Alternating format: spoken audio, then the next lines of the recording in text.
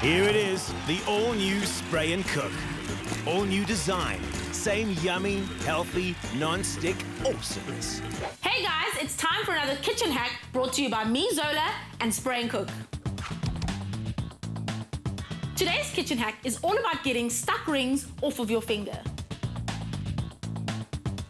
So since I don't have a ring on my finger, I brought someone who does have a ring on their finger. My sister. Hi, I'm Zamo. So she recently got engaged, somebody put a ring on it. Yay! Usually when somebody tells you they're engaged for the first time, us girls, the first thing we want to do is try on the ring. So can I try on the ring? Okay. Yay, it's so shiny. Look at that. Can I keep it? No. The only problem is, sometimes when you try a ring on and you've got chubby fingers like me, it tends to get stuck. Before she actually amputates my finger, I've got a tip. All you have to do to get the ring off your finger is use your Spray and Cook and then spray it all over your fingers and the ring.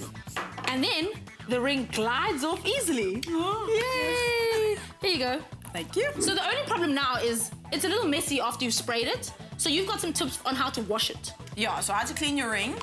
All you need is a soft bristle toothbrush and some hot water with some dishwashing liquid. So you're gonna dip the toothbrush into the warm soapy water.